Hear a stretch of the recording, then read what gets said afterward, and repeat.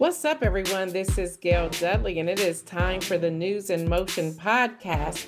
I want to talk about Frances Ann Solomon, film director, producer, writer. Yes, she is amazing, y'all. She's a trailblazer in the film and television industry. Frances Ann Solomon is an award-winning film and television director, curator, and businesswoman. She's born in England of a Trinidadian parents. She was raised and educated in the Caribbean and Canada before moving to Great Britain, where she built a successful career with the BBC as a TV drama producer and executive producer. I said a whole lot right there, y'all. Yes, y'all. She also produced and directed films and television programs through her production company, Lita Serene Films. I hope I said that right. Frances Ann moved back to Toronto in 2000, where she continues to create, write, direct, and produce her own projects, y'all. Directing credits, y'all, include the feature film A Winter Tale, Peggy Sue, that's BBC Films and City TV. What My Mother Told Me, Channel 4 Films, the short film Badeshi, the British Film Institute and Documentaries Literature Alive, Bravo, and is a long-memoried woman, Arts Council of England. Her latest feature film, Hero, inspired by an extraordinary life and times of Mr. Ulrich Cross, has received wide critical acclaim, opening a slew of international festivals, and is now available on Showtime, y'all, in the U.S. She has produced multi-award-winning features, Kingston Paradise, directed by Mary Wales, and was the co-creator, producer, and director of Lord Have Mercy, Canada's first Caribbean sitcom that aired on Vision TV Toronto 1, showcasing APTN, and starred comedian actor Russell Peters, y'all. The show has received 2 Gemini nominations. I need y'all to hit that share button before we bring her on here. She is the founder and CEO of the Caribbean Tales Media Group, which produces, exhibits, and distributes Black content for a global audience, including the Caribbean Tales International Film Festival, now in its 16th year. The creators of Color Incubator, a development and production hub, Caribbean Tales TV, our digital VOD. In 2015, she founded Cinefam, which supports bold original film stories by women of color creators worldwide. Y'all can see why I'm excited. Frances Ann is a director and member of the Academy of Motion Picture Arts and Sciences and the director and the Directors Guild of Canada. All of that, y'all. All of that. I'm so excited. Isaiah, please bring on our guest, Frances Ann Solomon. Good morning. I need you're muted. Morning. I'm so sorry. Good morning. That was wonderful. Thank you so much for having me. Oh, I'm so excited to have you here. So excited. So we're going to jump in. And we will also have different viewers who may put their questions up there. We'll get to as many as we can, everyone. But I want to start with this. In November, I was reading that you launched Black Market Releasing, BMR. Tell us about that. It just sounds so amazing. Well, yes. As you know, we're very excited. As you know, Black films and films by people of color have the potential to have huge audiences and make lots of money for their creators and for everybody else.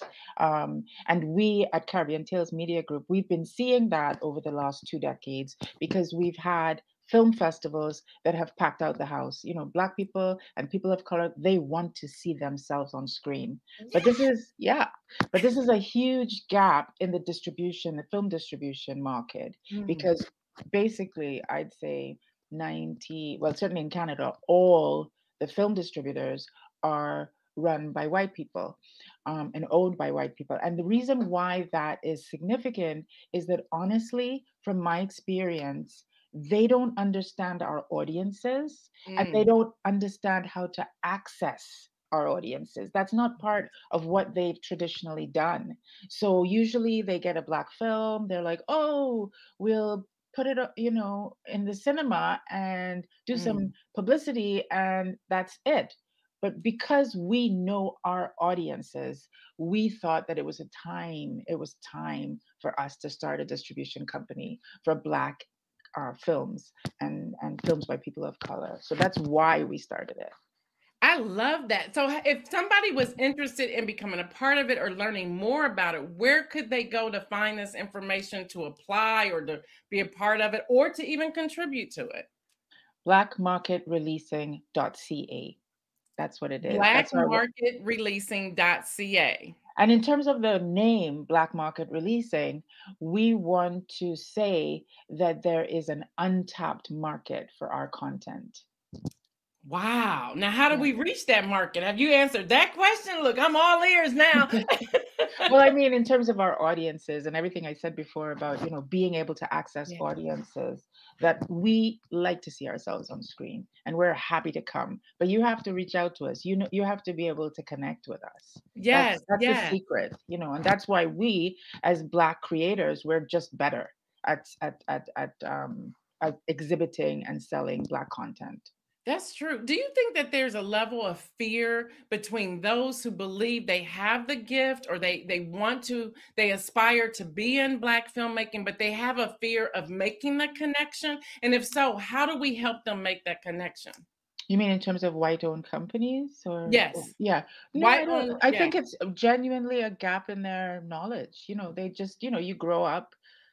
I mean, you grow up with white people, your friends are white people, you go to school with white people, you go to university with white people, and then so you don't understand. And it is actually a very segregated market in a lot of Mhm. ways.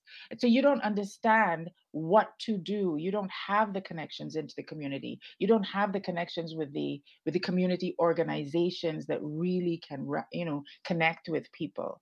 And so it's just been traditionally a big gap. And also, the other thing is, so what's been happening in the past is that they would contact me and say, "Can you do this work for us?" Mhm. And my response has been like, "Yeah, are you paying me?" But so now it's just like, you know what, we'll do it, and we'll do it, and we'll Right. make the money because we can, because we've been running festivals for so long. Yeah. I love that. Kenny Stanley, he's one of the people, he comes on now with me on Mondays because he has a love for sports. And he's saying, I knew that I would be involved in sports somehow. I played and coached, but I knew there was something more. What did Miss Solomon know that when did Miss Solomon know, excuse me, that she wanted to be in the business of film? Well, honestly, when I was a child, I always wrote stories. And then I started putting them on a stage for my dad. I would have these shows where my dad was the only person who'd come to them, that kind of thing. And then I always said I wanted to be a writer because I always loved storytelling. And honestly, growing up in the Caribbean, being a filmmaker was not an option, right? It wasn't really something that there was. And it Okay. certainly wasn't like, oh, you grow up and you become a filmmaker. No, it was Dr. Lawyer if you were lucky, right? Right, right. So it wasn't until I got to university, I actually decided to study theater. And when I went into a theater for the first time as a director, I Mhm. was directing my first theater play. I just felt it just was like falling into a slot that had been made for me. I felt like I just come home. And from then on, it was like, okay, how do I tell stories on a bigger platform? I And like so, that. it became, you've got to make films because that is the new medium. It is the medium of our time is filmmaking. Yeah, Yeah. yeah. I love that. We talked about the black market releasing. You also launched the Caribbean Tales Black Incubator and Studio Access Project. Can you tell us a little bit more about that? And I see another question in the audience, but we'll get to that one in a moment. Tell us a little bit more about the Caribbean Tales Black Incubator and Studio Access Project. Well, we've been running an incubator for Black creatives and creatives of color since 2010, because our belief was that it wasn't good, it wasn't enough to make films and to show films.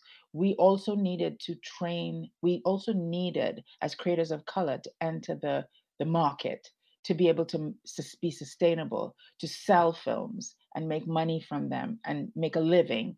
And so we started the incubator in order to train creators of color to create marketable and market ready content for the international market. Because in a way, we have wide audience potential because of we like as Black people, it's not just Canada or the US that our audiences reside. We have massive audiences in Africa. We have massive audiences in the Caribbean and South America. And we also have big audiences in every major urban center of the world. So it's important to see our um, monetization potential as global, as part of that global diaspora. So we wanted to train filmmakers in that process. We started it in 2010, and so this year we're focusing specifically on Black entrepreneurs. That's why we calling it an entrepreneurial incubator. I love that. Thank you for that. We also have Lori Wallace, who's a viewer. She writes screenplays. She is a choreographer of a play coming up in Ohio. She says, being a creative, we're always thinking of how or beyond. What finally made you take the leap to make your dream a reality? Well, I always, I guess I one thing is that I always was committed to being a film director. And as a woman of color, that was pretty much off the table in some ways as I entered the job market, because the kinds of people who became film directors were white men. That's it. It was very clear. But I was committed to it. Um, when I took the leap, I'd been working at the BBC for maybe 10 years, and I decided to take the leap and start my own company and commit to it. And that was really just frustration with the limitations that existed within traditional networks. I just thought it's better for me to be independent and to push, even though I'll be on my own now. I won't even have a job. And so for I'd say for many years there was the sense that you were just in a wilderness, and I had to just keep going despite everything. And I think in the end it's paid off. Wow, thank you for that. Thank you. I see another question from the audience from Davia Williams Stevenson. She says, do you see your work as a form of political activism? Absolutely, unapologetically. Not that not that it's polemical or didactic. I don't want it to feel like, I'm making speeches, but I feel like, from the time I was a child, as a child, I didn't see myself in books. I didn't see myself on television screens.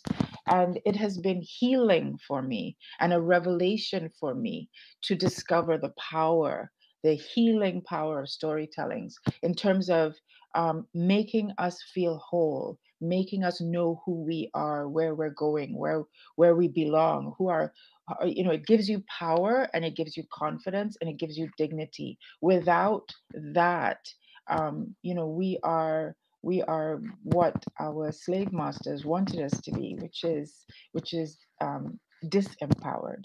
So I feel definitely that is part of what I do. Wow, thank you. And I can speak a little bit on Davia Williams Stevenson. She just released a podcast probably the fall of last year called Tales from a Shaker. So when I was reading your bio and I saw your piece here on Caribbean Tales Black Incubator, I immediately thought of Davia because of the work that she's doing and how it's growing. So you're helping the audience right here. You're helping us. If I can ask a couple more questions before we get out of here. What finally pushed you to actually take the leap to make your dream a reality? What was that thing that just says, I'm going all in and I'm going to make this dream. I'm going to take this path. I'm going to do this, and I'm going to see how it fleshes out. Well, two times really. In terms of going solo as an entrepreneur, building my business, that was 20 years ago, just based on the frustration of working within the Beeb, and feeling constantly like, you're talking Greek, or you're an alien in the wrong place, surrounded by people from another planet because they don't understand what you're talking about, and just that stress, constantly. And then the other piece of it is I think when George Floyd was murdered and our industry underwent this massive transformation 2 years ago, for me, that just was like, okay, let's go because this is our time, this is our moment, and we can do it now. And so we've just thrown everything at the we're ready. Yeah, yeah, we're ready for sure. Your film hero will make a triumphant return to TNT with the gala red carpet screening. How can we tune in? That's happening on April the 7th, 2022 at the Cinema One's Gemstone and IMAX theaters. Please tell us about this film and how can we help tune in and be a part and celebrate you and all of that. So Hero, we launched it in 2019 and traveled to England, the States.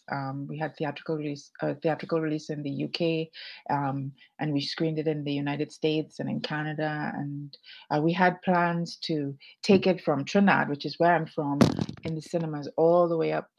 We had a screening planned in Cannes. We were going to Ghana, which is also where it was shot. So we really have been planning to go global, but of course, COVID came and we had to postpone this launch in the Caribbean, Hero coming home for 2 years. And so, yay, now we're about to, and I can't wait, honestly, because it's a very much Trinidad story. It's a story about a Trinidadian man who, joined the army during the Second World War and then went on to join the Pan African movement in Ghana, Congo, and Tanzania. And it's in the 50s, Mm. and it's a story that people don't know, that our lives, as people coming from the African diaspora, our lives are so global, that we have these connections.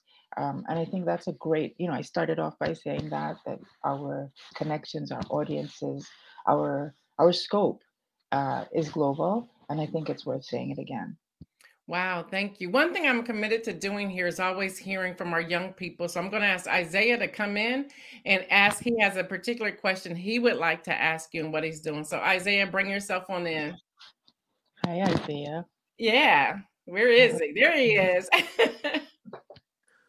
Hello, Miss Francis Ann. It is a huge honor to meet you.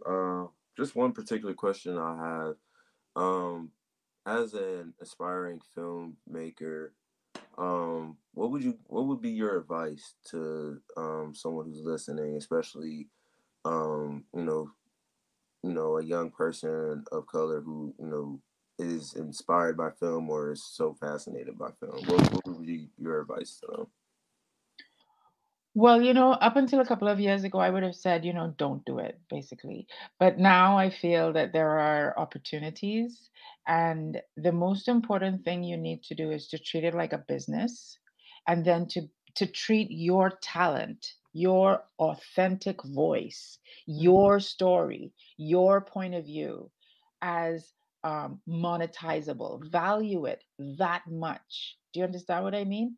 And go for it. Say, this is my gift to the world, and I deserve Mm, to make money off it. And you have to be so single-minded, because mm. it's not an obvious thing. And then go where the money is. Go where the business is. I'm not talking about being rich. I'm talking about, where do people make films? Go there, you know? Okay. I love that. Thank you for answering this question. Thank you, Isaiah, for coming. Thank Isaiah for coming on you. to ask. Yes. It's so lovely to see you. Thank you. It is a huge honor to meet you again. You're one of the greatest filmmakers I've ever heard of. So it is a Oh, huge honor to meet you. thank you so much, my love. And I wish you all success. Thank you. Deborah Johnson, one of our viewers, says, monetize your talent. And I think that's one thing we are not doing today. We're not monetizing our Well, talent. it's not in our tradition. Like, we have been trained not to think like that, and especially about our creative talent. The colonizers and the slave masters knew very well Mm, that taking away our voice, our language, our confidence, all those things would disempower us. It wasn't just physical slavery, right. as has been said over and over. It was mental slavery, and there were specific mechanisms. So taking back our voice and saying our voice has value, is really, really important. Not that you want to be a millionaire or be mercenary about it, but you need to understand that this is, and because of the barriers that have traditionally existed, it's not easy, but you have to understand and you have to go for that. Yes. You know, what's interesting as we get ready to sign off here, what's interesting is that doing this show now going on almost 2 years, as I was sharing with you in the green room, the sponsors that have been reaching out to us, there's always this clause in there. They want to some degree censor me. I'm like, I'm not doing that. I got to find another way of doing this to make it continue to grow and succeed. But there's always some sort of censorship. Are you finding that even with films that people want to censor you if they want to help invest in or help you with your films? Yeah, and I love I love this point, because monetization does not mean selling out, right? You have to that's also part of it, right?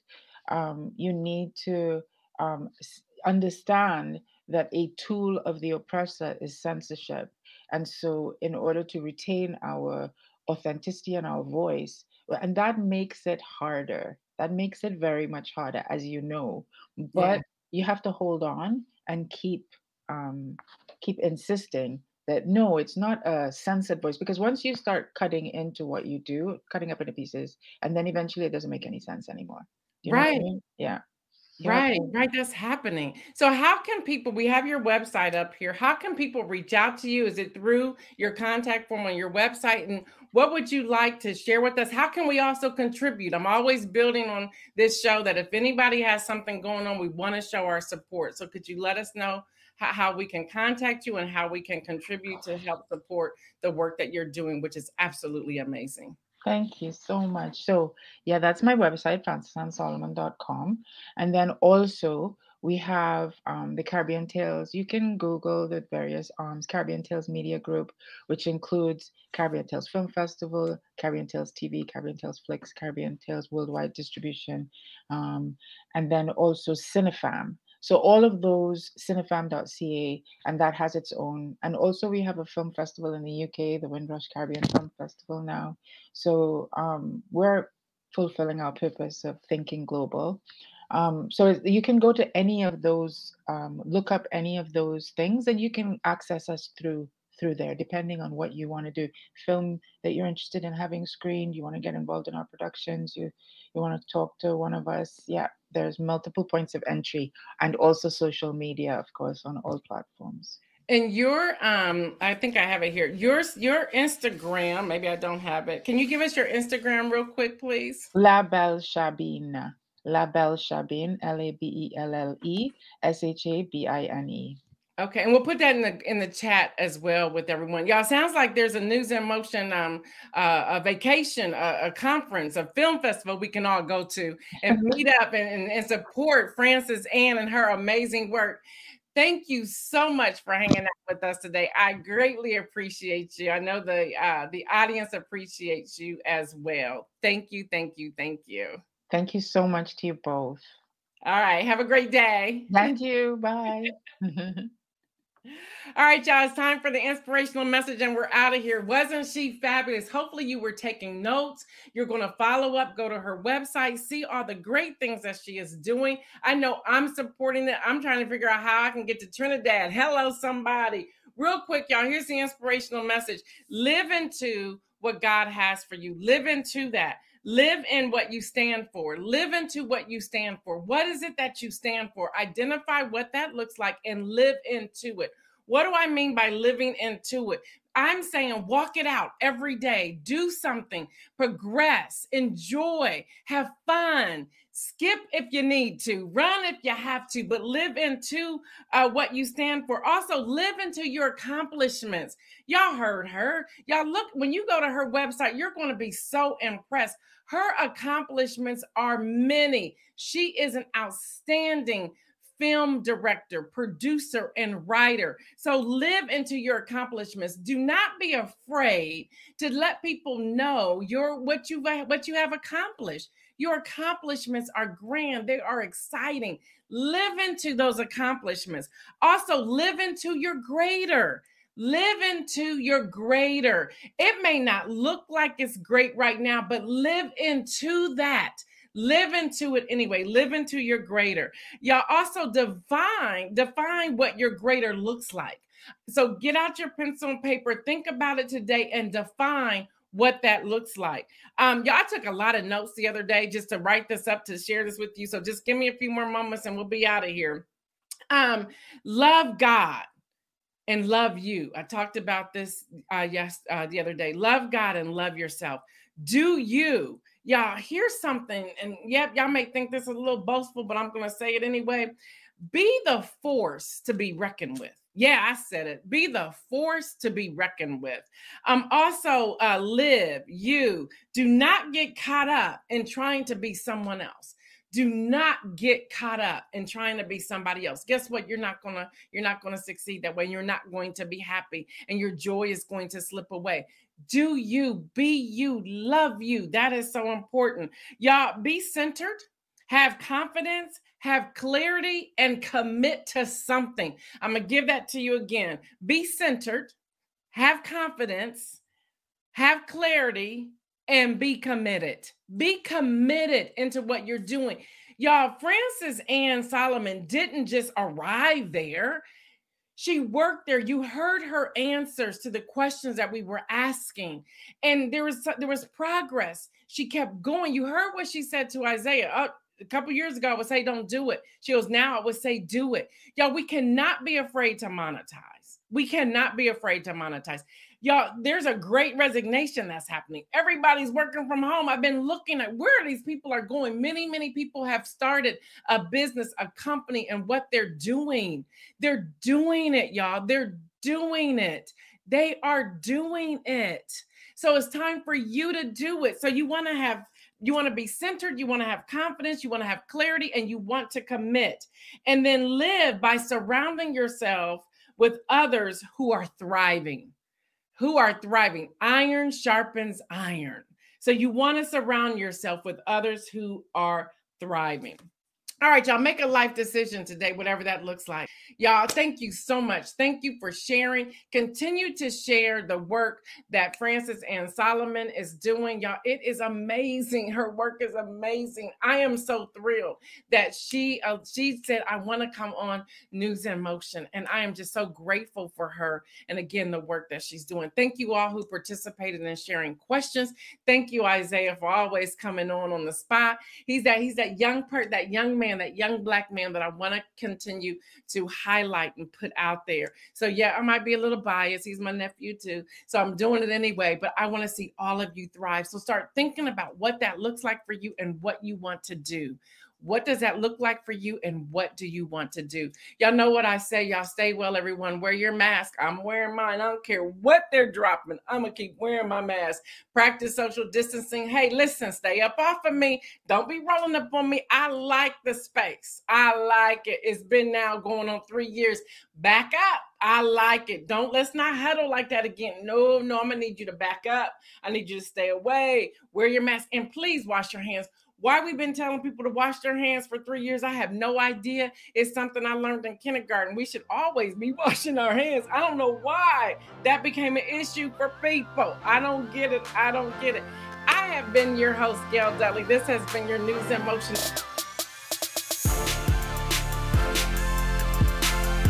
Are you ready to raise awareness of your brand, product, or service? Gail, the host of News in Motion, is an influencer who brings attention to every product she mentions. She started out with a few followers and is growing her base daily. Listeners tune in Monday through Friday from around the U.S. and beyond. Let Gail help you expand and connect with new customers from all around. To get your brand, product, or services mentioned on her shows, just contact info.gaildudley@gmail.com to request her media deck. Catch Gail each weekday on News in Motion on Facebook Live at facebook.com/newsinmotion or her YouTube at youtube.com/Gail Dudley. You can also follow Gail on Instagram and Twitter at Gail Dudley and visit her website, www.gaildudley.com. Until next week, as Gail always signs off, stay well and remember to make some moves.